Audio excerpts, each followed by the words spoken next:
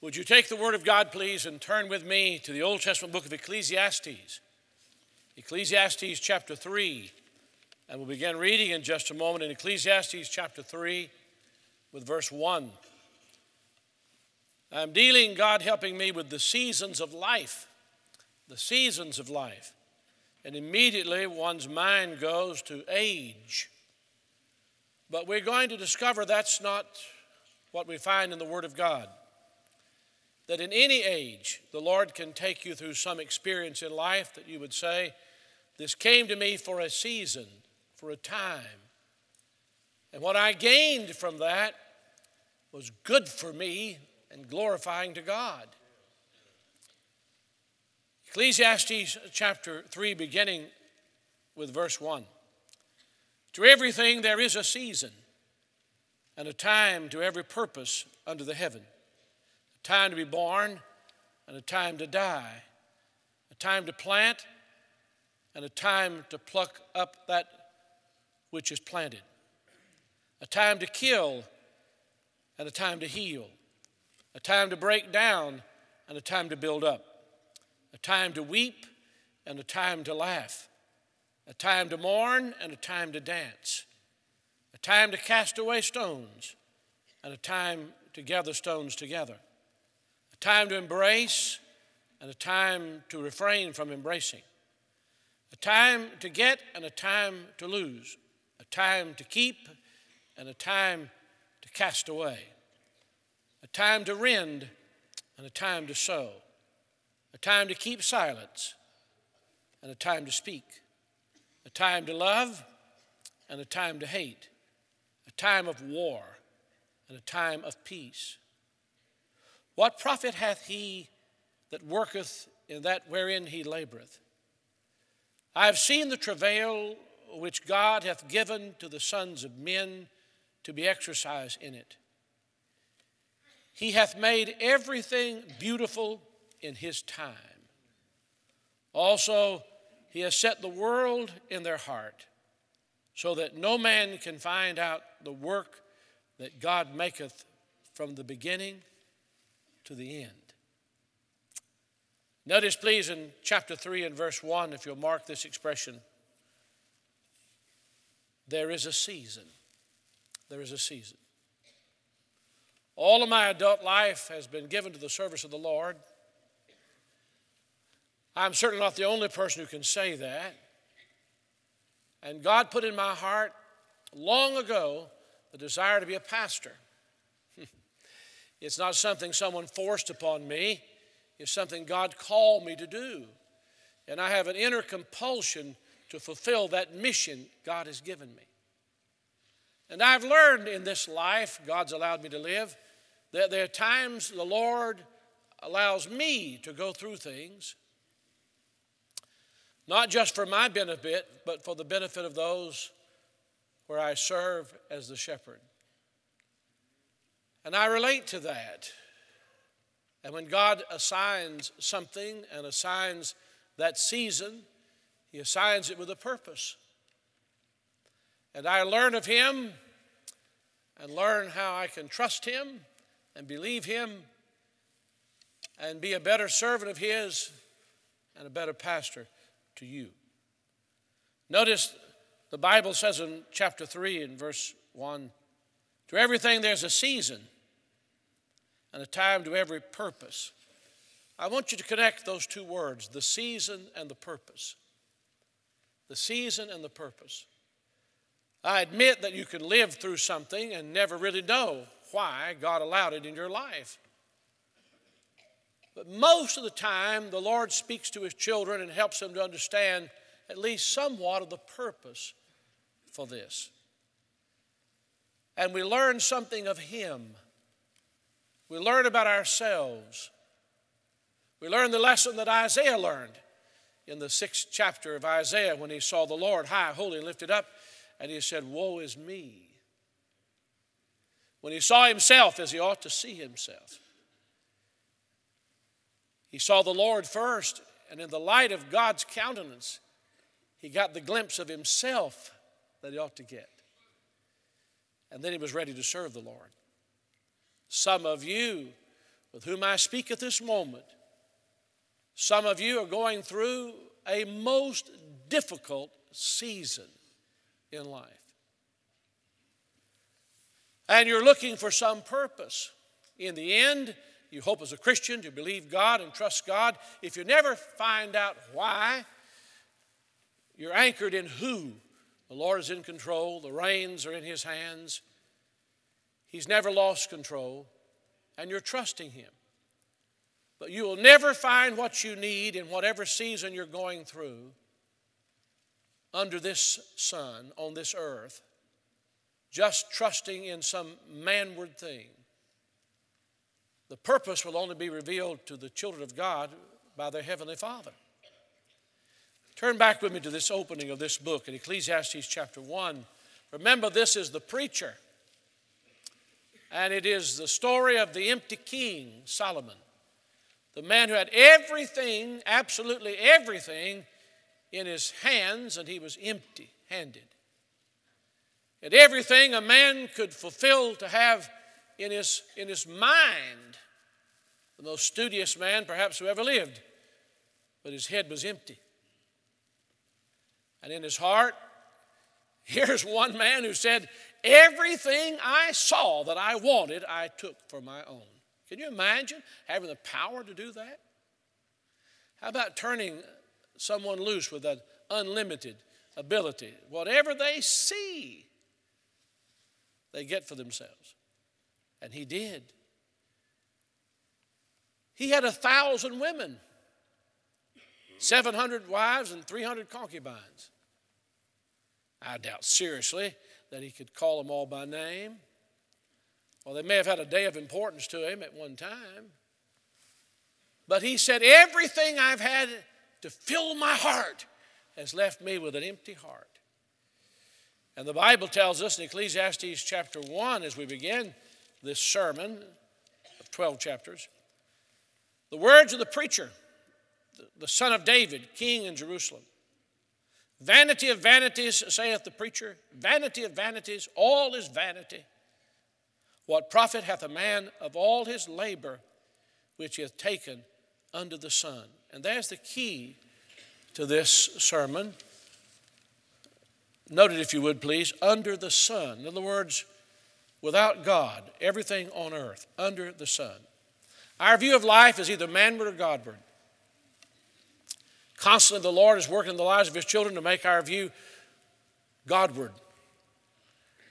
Our living is either man-centered or God-centered. And the Lord works in our lives to bring us to God-centered living, beginning with God, continuing with the Lord, knowing there's an inevitable meeting with God, and not just man-centered. But every one of us bounces back and forth from that. And the Lord allows seasons in our lives. And He assigns a purpose for those seasons.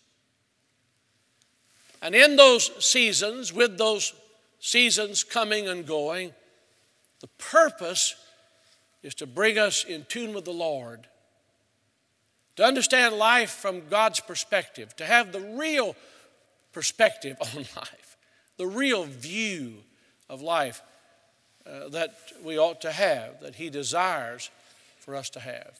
No doubt in my mind about that. Who can understand everything that's happening? I heard this past week of a 47-year-old man who went to the spine doctor for some work to be done, something simple to be repaired in his back, and he explained how this happened, and the spine doctor said, I don't know how that could have happened to a normal back. But then upon examination, when they were trying to do the surgery, they found out that the man has esophageal cancer, and the cancer has metastasized throughout his entire body, and he has just weeks or months to live. 47 years old. That can bring life into perspective, can't it? I watched a bit of a news presentation on ISIS, this Islamic Jihad, this radicalization of Islam, as they call it, and the recruiting of Islamic people to join this Islamic fight they're engaged in. 15% of the recruits are women. It was rather shocking to me. 15% of the people recruited to go and kill others are women. And they showed pictures of women, European women, English women. One picture was of a female medical doctor in the white medical jacket holding a severed human head in her hand with a caption, "I now have the doctor's dream job." Can you explain that? How can someone spend a life preparing, studying, supposedly to save lives, and now, as a medical person, saying, "My dream job is to decapitate human beings"? We live, as you might imagine, someone would say, in a crazy, mixed up, sin-cursed, evil world. And the Bible says we're in the midst of a crooked and perverse nation. And we're trying to make sense of our own lives. What's happening to us? Why this is happening to us? As we see things all around us and we find ourselves in some season of life. There are 14 contrasts here, 14 of them that I've read to you. The first one says, "To everything there is a season and a time, to every purpose under the heaven." And it begins, a time to be born and a time to die. Notice that in verse 2. A time to be born and a time to die. Birth introduces us to time. There's quite a mystery about birth. Dying introduces us into eternity. A time to be born and a time to die. People think when they're young that by the time they get old, they'll figure out death and they'll have all the answers. But you meet many people who have gotten old and never figured out the answers to death and dying. Now, Satan works hard in this area. If you'll hold your place here just for a moment, I want you to turn back to the Psalms, would you please? In Psalm 55, we find this word in Psalm 55 and verse 4. "My heart is sore pained within me, and the terrors of death are fallen upon me." I want you to note that expression in Psalm 55 and verse 4. The terrors of death. The terrors of death. The Bible says a time to be born and a time to die. It's inevitable. We're going to go through this door of death. The only exception to that is if Jesus Christ comes soon. And death is a terrorizer. Think of it. I had a funeral this past week of a man who was nearly 95. Lived a long life, but he died. He died. Turn, please, to the book of Job with me, would you please? In the book of Job, I want you to go to the 18th chapter. And the Lord says here, as one of Job's friends is involved in this discourse, in Job chapter 18 and verse 14, "His confidence shall be rooted out of his tabernacle, and it shall bring him to the king of terrors." Would you mark that expression? The king of terrors. The terrors of death, now the king of terrors. He rules in terrorizing. The king of terrors. This is death and the devil. We must deal with this. That doesn't mean you think, well, you're going to die soon. No, but I'm going to die inevitably. You are too. No doubt about it. Turn to the book of Hebrews within the New Testament, would you please? This is an amazing statement God gives us in Hebrews chapter 2. Somewhere down the line, you're going to meet God in this matter. I want you to be well prepared for it when it comes. The seasons of life are crowded between birth and death. We need an understanding of birth and the opportunity God gives us, introduced in time. Between birth and death, as we're dealing with these seasons, we need an understanding of this so we can deal with these seasons when they come. In Hebrews chapter 2, the Bible says, beginning with verse 14, "For as much then as the children are partakers of flesh and blood, he also himself likewise took part of the same." We're speaking here of the Lord Jesus Christ, who became a man without ceasing to be God, was robed in flesh, and lived on this earth. May I read it again? "For as much then as the children are partakers of flesh and blood, he also himself likewise took part of the same, that through death he might destroy him that had the power of death, that is the devil." Now the Bible says there's a king of terrors, the devil and death. There's the terrors of death. Behind all of that, the devil runs around and says, "I'm the king of terrors, and I have the power of death." And the Bible says that through death he might destroy him that had the power of death, that is the devil. No question about who he's talking about here. Verse 15, "And deliver them who through fear of death were all their lifetime subject to bondage." Can you imagine that? Can you imagine all of your life living in bondage and agony, thinking, "I'm going to die"? And the king of terrors running around saying, "I've got the power of death," terrorizing us. But the Bible says that the Lord Jesus went to the cross and tasted death for every man. The Bible says that through death he might destroy him that had the power of death, that is the devil. Think about it. Jesus went to the cross and faced death. He faced death. And he died to conquer death. Think of that. He used the devil's own weapon to defeat him. Think of it. He died to kill the power of death. And he says, "I am he that liveth, and behold, I'm alive forevermore, and have the keys to death, hell, and the grave."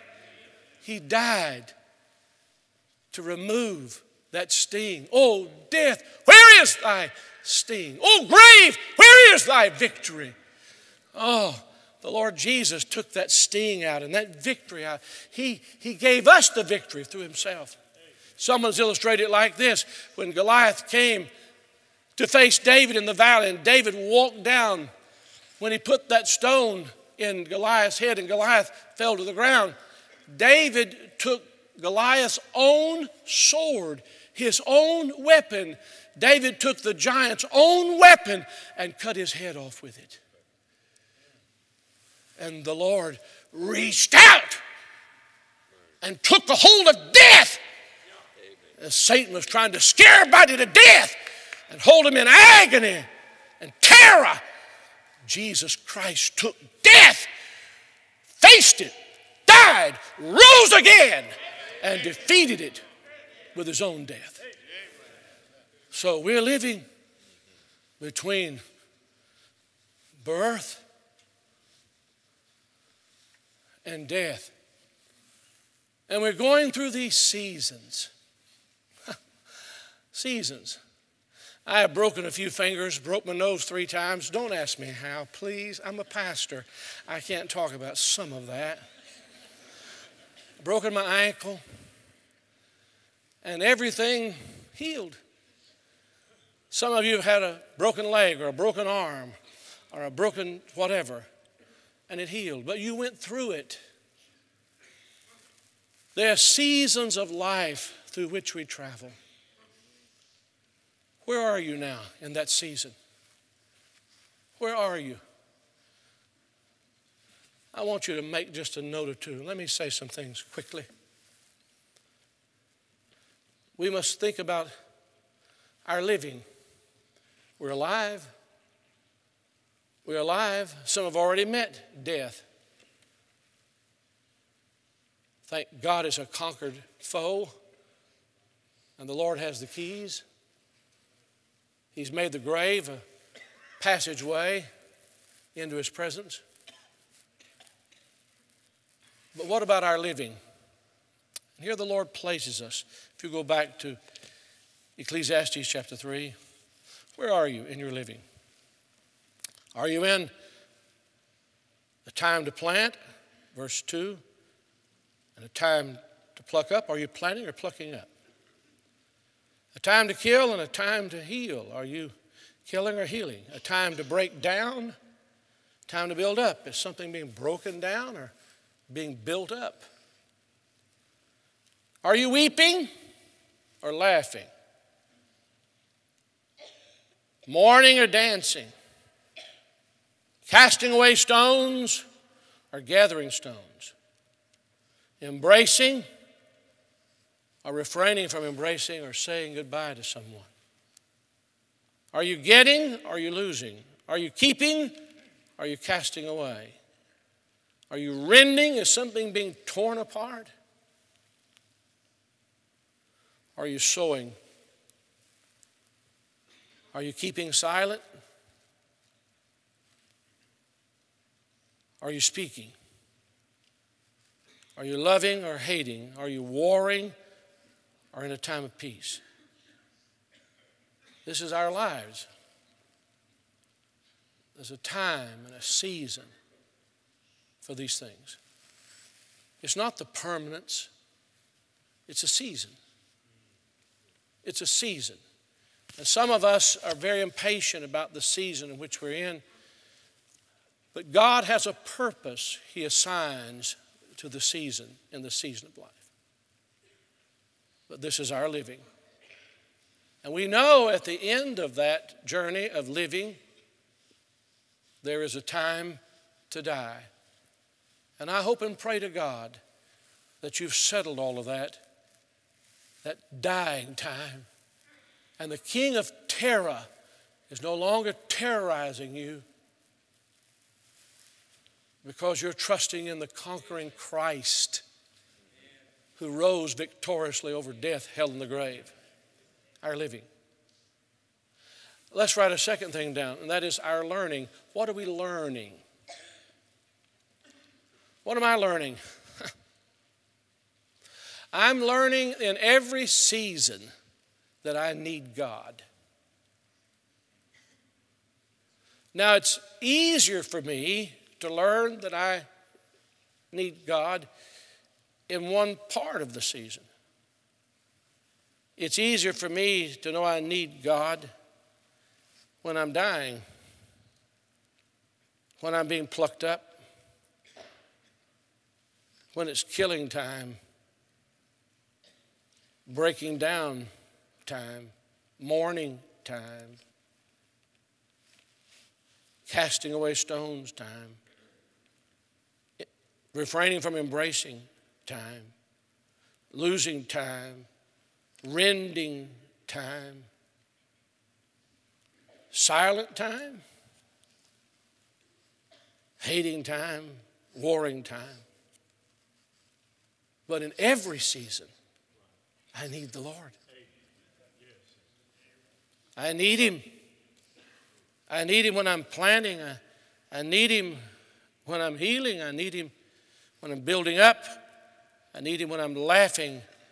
I need Him when I'm rejoicing and shouting and dancing. And I need Him when I'm gathering. I need Him when I'm embracing.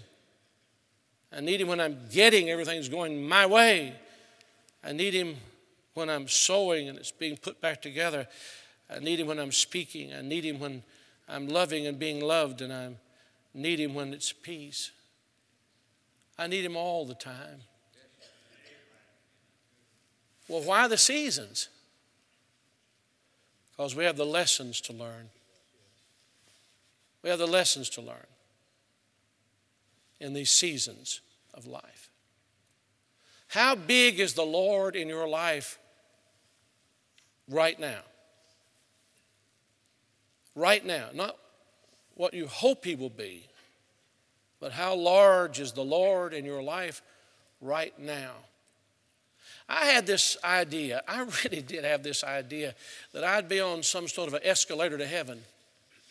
And it'd just keep going up and up and up and up and up and up and up and up and up and up and up and up and up and up and up, and finally I'd see Jesus. I could not comprehend. I could not comprehend my wife's granddaddy, who had been a deacon for 60-something years, falling on my shoulder and weeping when I stood in an altar after I'd announced God had called me to preach and preach my first sermon in my home church, and he was there to hear me. I couldn't understand this fine Christian man. Why was he weeping? He had lived more than 65 years in the Lord's service. That doesn't mean that it's bad. No, it's all good. It's all God and it's all good. But why was he weeping? Because he knew that if the Lord worked in my life like he desired to work in my life, I'd go through seasons in life. Seasons. And I would have great lessons to learn. And I needed to learn those lessons. It's awful. You have to go back to some of those schools and learn it again because you didn't get it the first time. The Lord is pretty plain about this right here in this part of this sermon. Look, please, you get down to verse 9. What profit hath he that worketh in that wherein he laboreth? Now, that's a strange verse to me. The king says, so you work, what do you get from it? You work, what do you get from it? Here's a guy who's a banker, and here's a guy who changes flat tires on a car, and here's a guy who does this, and here's a guy who does what profit is it all? It's sort of like the guy in Brooklyn who said, I digged a ditch to get the money, to get the food, to get the strength to dig the ditch.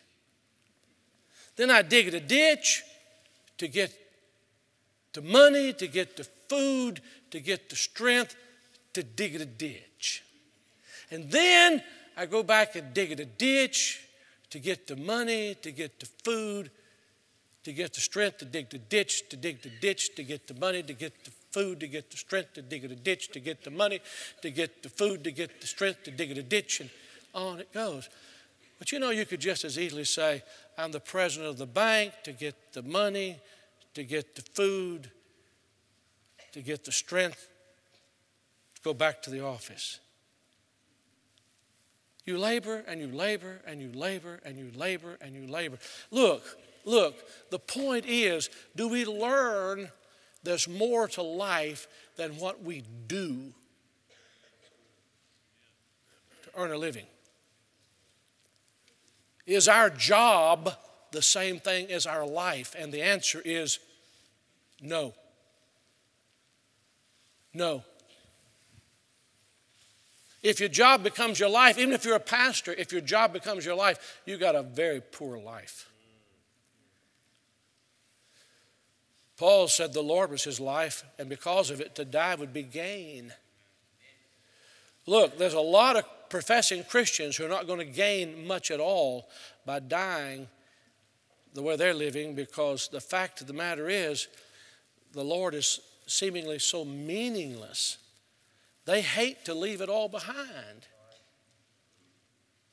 They've made a life out of this world and the things of this world. What are we learning in these seasons? Let me put it to you personally. What are you learning? And what season you're in? You say, I'm going to just spend my life digging a ditch to get the money, to get the food, to get the strength to dig the ditch, to get the money, to get the food, to get the strength to dig the ditch. I'll buy me a new car to drive to the ditch to dig. I'll get a new sofa to come home to fall on at the end of the day to get a little more rest, so I'll go back and dig the ditch to get the money, to get the food. I'm going to quit eating bologna and start eating steak. because I'll get more strength on stake to dig the ditch, to get the money, to get the food, to dig the ditch. And finally, I just can't go anymore to dig the ditch, to get the money, to get the strength. My life is ended now. I won't get to dig the ditch, to get the money, to get the strength to dig the ditch anymore. Well, our lives should have been more than that.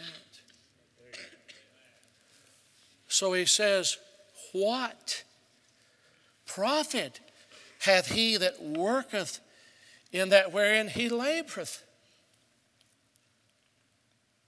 Verse 10, I have seen the travail which God hath given to the sons of men to be exercised in. He said, everybody is going through this travail. No matter what level they're on, if they're sitting in the king's seat in the palace, or they're out somewhere far removed, there's an element that's all the same. They're all in travail. Verse 11, he hath made everything beautiful in his time. In his time. Oh, wait a minute. Here's the way I'm going to live. I'm going to enjoy my life after this season. When I get these kids raised, I got so many headaches in my house and so much to take care of. These kids are driving me crazy. When I finally get rid of them and get them out of here, we're going to have some peace. And then you're going to sit around and say, oh, God, I miss my kids. And they don't care whether you live or die, because your house was miserable while they were there. What in the world is going on? Somebody said, well, when I get out of high school, I'm in the 8th grade, I can't stand it. I'm in the 9th grade, I can't stand it. I'm in the 10th grade and I can't stand it. When I get out of this rotten, stinking prison of a school and get out of high school, I'm going to really do something with my life. Then you sit around somewhere with some meaningless thing going on thinking, oh, I wish I was back with the kids in the high school. My 8th grade year was the greatest year. Well, why didn't you have enough sense to understand that when you were in it? That many people closer to God living a richer life in a hospital room than they are working every day without sickness in an office. Because they learned something in that season about how much they needed the Lord and what life meant. I said to my brother, he's going to have knee surgery soon. Pray for him. Going to replace his knee. I've been waiting for years that they'd do brain surgery on him to replace his brain, but it's okay. Sorry. But anyway, they're going to do knee surgery. Maybe they'll start at the knee and work their way up. But I said, you remember our grandfather sitting around at the house and saying, now boys, when you get old, I want you to understand you hurt in places that you don't hurt when you're my age. When you get old, your age, you don't hurt like you do when you're my. I said, Tommy, you remember that? He said, no, I don't remember. I said, you don't remember much of anything in life, do you? But you say, you know, we had a great life. Find something. What do you find in it to be blessed and encouraged by? You know what has to happen to people? The Lord works to get them to gain perspective.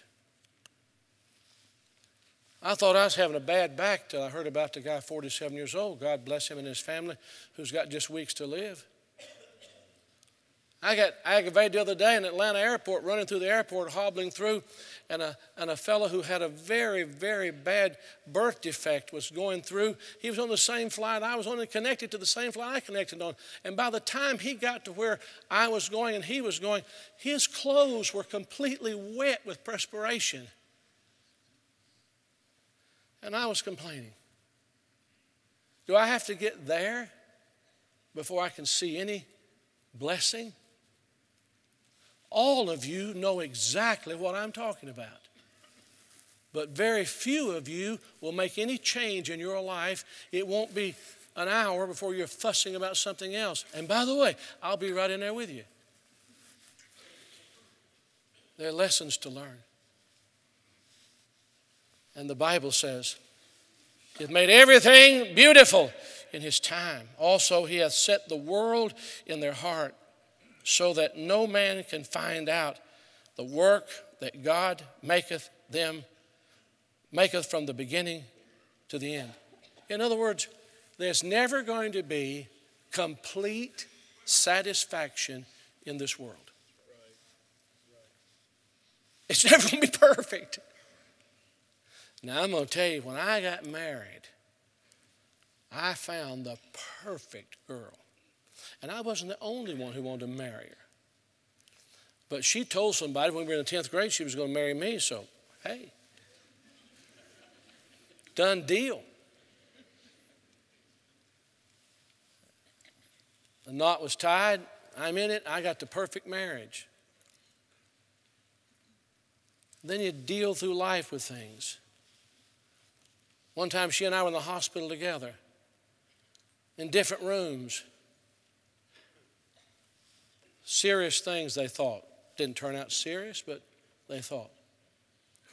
I don't care how perfectly you think it's going to go, there is no such thing on this earth. But every season says to us, you need the Lord. He's the only thing that will truly satisfy. He's the only perfect one. You won't ever find any fault in Him. So then, I must say this third thing, not just our living, our learning, but our leaning. And I'm finished. We just got to lean on Him and keep leaning on Him and trusting Him and leaning on Him. Do you ever get really close to just turning your life over to the Lord? You ever get really close just surrendering and waving the white flag and saying, I'm serious this time. We're going to build our lives on the Lord and our family on the Lord. And we're going to read the Bible and pray and do what God wants and honor the Lord and be faithful in our service to the Lord.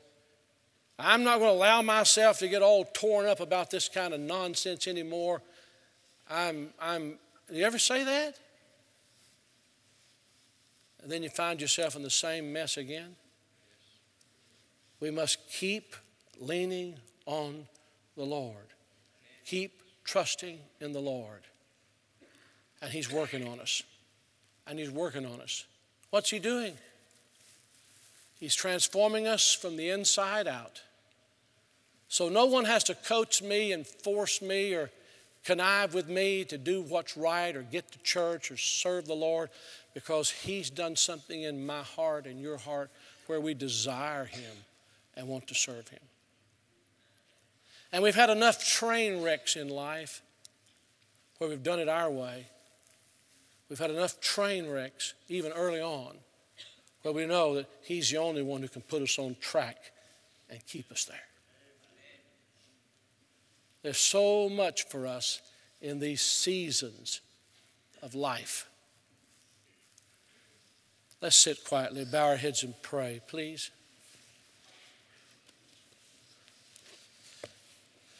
Take my life and let it be consecrated, Lord, to Thee.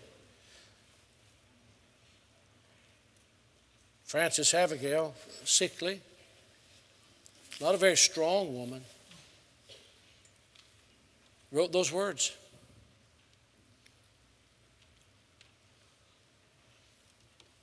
Some of the great things in life come from the weak moments. How many have been through something that really did change your life because you put your eyes on the Lord and it really did change your life? Would you lift your hand, hold it high? Do I need to add for a time? For a time?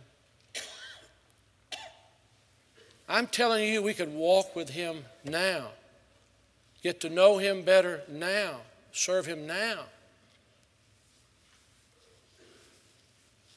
Father, may Thy blessed will be done. Save the lost, stir the heart of Thy children. So little time left, Lord. Help us in whatever season we're in to learn what we ought to learn and to lean heavily upon Thee. We need Thee. Oh, Lord, we need Thee. Every hour we need Thee. While our heads are bowed and eyes are closed, some of you listening have never truly been born again. You cannot be a spiritual person and understand spiritual things no matter how hard you try or how much you want to if you haven't been born spiritually. If you're just holding on to some experience and somebody says, they tell you, oh, I remember when you were saved. Let me ask you something. Do you remember? Do you know that you've asked God to forgive your sin? Do you have a relationship with Jesus Christ? Have you truly been born into His family? Oh, God is at work, drawing people to Himself. Say yes to Him. Say yes to Him.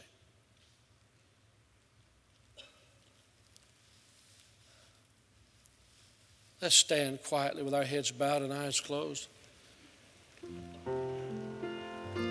If you've never truly trusted Him as your Savior, pray right now from your heart and ask God to forgive your sin and ask Jesus Christ to be your Savior. Would you pray from your heart now? Dear Lord God, I admit to you that I'm a sinner without Christ. Forgive my sin. I trust Jesus Christ and Christ alone for my soul's salvation. Help me live for you, Lord, from this day forward. While heads are bowed and eyes are closed, if you cried out to the Lord and asked Him to save your soul, would you lift your hand, hold it high? You say, I did. Then you leave your place and come. Come now and honor the Lord. How many of you so far away from God, no one would suspect that you're a Christian? Truly suspect that you're a Christian. You say, pray for me. Would you lift your hand, hold it high? Then you come, line up with the Lord.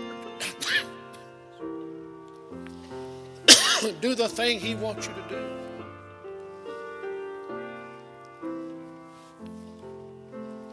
Some of you are going through a tough season. Why me? Why me? Why not you? Why not me? God's taken that kind of interest in our lives. Right?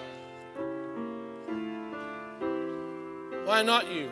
Just give that season to Christ and come and find a place to pray. Pray, Lord, Thy will be done. I'm leaning on you. I'm trusting you. Thy will be done. If you'd like for someone to pray with you, they'd be happy to do it. If you'd like to just come to this altar and pray. God has taken the time and the interest in your life to stir your heart this way. Acknowledge Him. Will you acknowledge Him now in this season? Leave your place now without the music, without singing. You'll acknowledge Him now. And let's encourage people as they're coming. Greet them. Smile at them. Help them. Help them. Men, women, young people. Father, Thy will be done. In Christ's name we pray. Amen.